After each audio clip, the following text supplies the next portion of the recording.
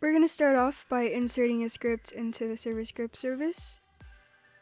And we're going to set some variables to start off. So local rs equals game : get service replicated storage.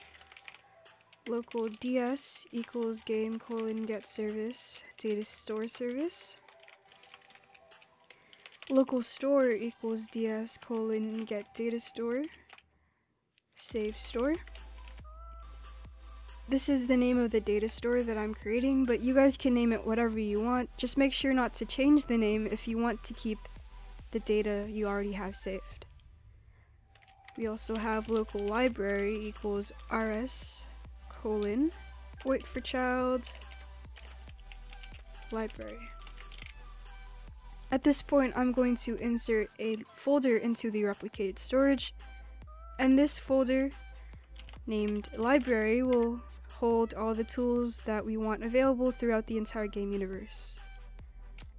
Now we're on to our directory functions.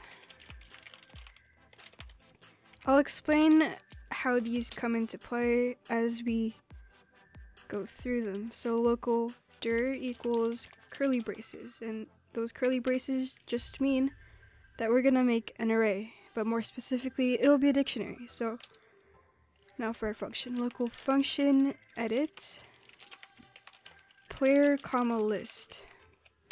Player and list are the two parameters that we'll require, and for this function we're going to have dir braces player.name inside the braces and set it equal to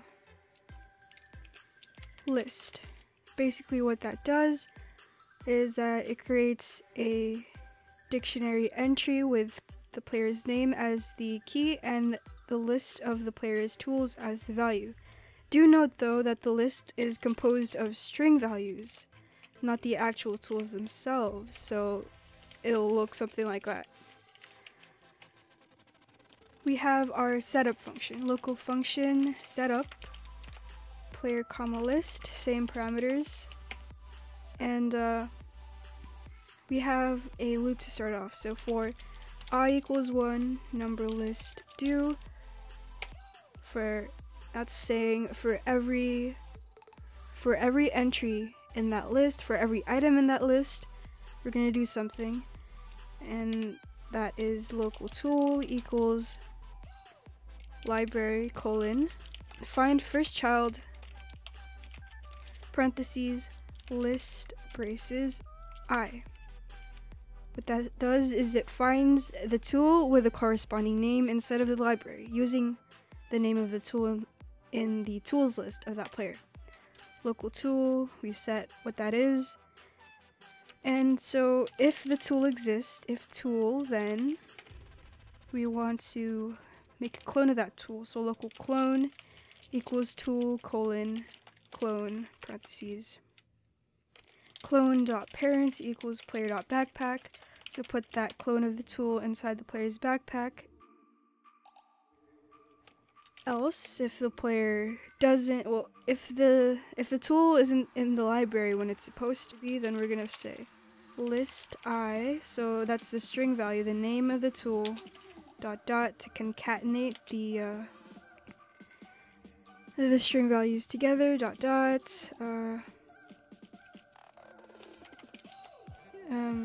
not found. Now for our player events.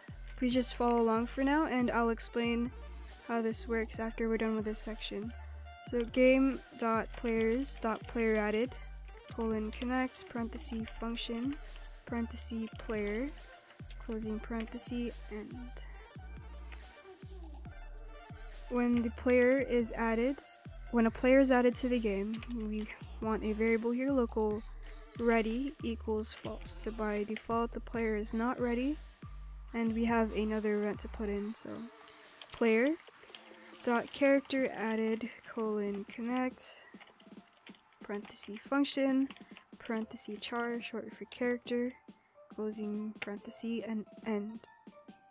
Once a character is added, player's character is added, we'll need a few variables. So local bp equals player.backpack, local data equals nil, so data does not exist by default. If ready equals false, if the player is not ready, then ready equals true. But after that, we're gonna set the value for the data.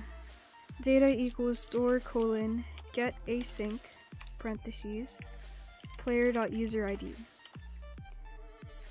This is the get async function for the data store service, and basically this is the player's unique key. And if data actually exists, if the player actually has something stored in the data store, then we want to set up the player using the function that we created earlier. Right over here, we had two parameters, the player and the list, so we'll add that here. We have the player, and in this case the list is data. We also want to edit the directory. We have that function right here, same parameters. So player comma data. Let's take a look at this. This is our conditional statement and it ends there. That's another conditional statement and it ends there. So this is basically the end for the character added function. And so right before that end, we have yet another event.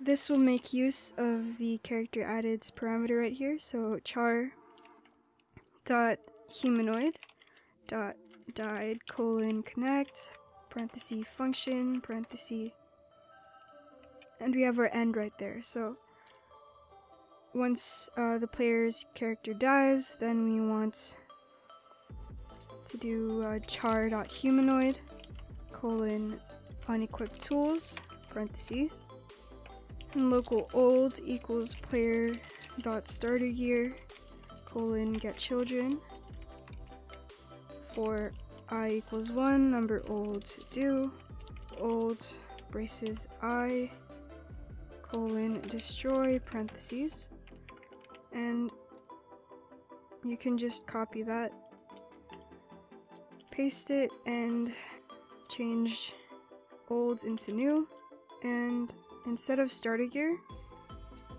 we'll change it to backpack. Also, instead of destroying every tool in the backpack, do new braces I dot parent equals player dot starter gear. After the end for that died event, we still want to leave these two ends at the end because we're going to need this BP variable right here. So we're gonna add our code right before the end for this character added event, right over here. Now we have an adjuster section here. You'll see how this comes into play as well. Local counts equals 0 by default, and a local function adjust parentheses if char.humanoid.health is greater than 0, then this conditional statement is important because we don't want to wipe the player's saved backpack just because the tools in the backpack are removed by default upon death. So after that, local list equals curly braces, and local equipped equals char colon find first child of class parentheses tool. So equipped is a tool that the player may have equipped. If something is equipped, then table.insert parentheses list equipped.name. I'm not sure why there's an extra parenthesis there. Basically, we're going to insert the value of the equipped tool's name into the list right here, and this will be the list of tools. We also have local tools. The tools inside the backpack equals BP colon and get children, so all the tools inside the backpack, and for each one, so for I equals 1, comma number tools do, table.insert list, comma, tools, brackets, i.name. So we're also going to insert the tools, the name of the tools inside the backpack into the list right here. And another conditional statement. So if count does not equal the length of the list that we're building up right here through these table insert functions, if the count is not equal to the number of the list, then we want to edit the directory player comma list, and we want to set the new value for count equals number list. Now we have our child events. bp.child added. If a child is added to the backpack, connect, parentheses, adjust. We're basically connecting the adjust function to the event of a child being added to the backpack. You can just copy and paste that for child removed. And we also want to make sure that we have an event connected for char.child added, connect, parenthesis function, parenthesis child, enter. And if child.className equals tool, then we want to call the adjust function. And let's just copy and paste that for child removed.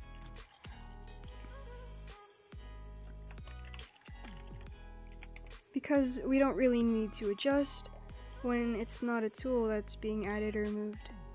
Finally, after all those ends, let's have a function detect when a player is leaving the game. So game.players.player removing connect function player store set async parenthesis player.user ID, so the key for that data store, comma dir braces player.name. And remember, player.name is the key for the dictionary, and the value should be returned by this right here. The value should be the list of the player's tools, and that's what we're going to save using set async to the player's user ID as the key of the data store, if that makes sense. So after we've saved that, we also want to clear the entry of the player's name in the directory that we have locally set up. So dir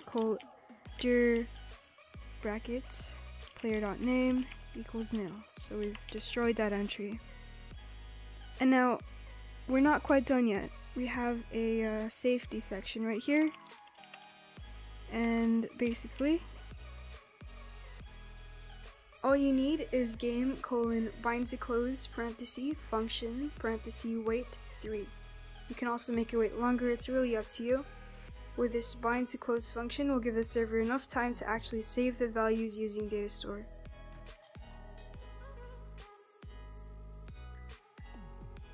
What I'm doing right here is copying tools into my backpack and rejoining.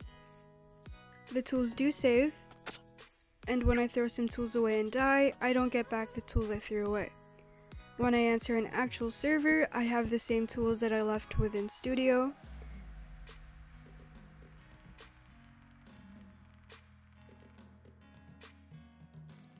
And when I lose connection and rejoin, the server still seems to have the most up-to-date info on my backpack.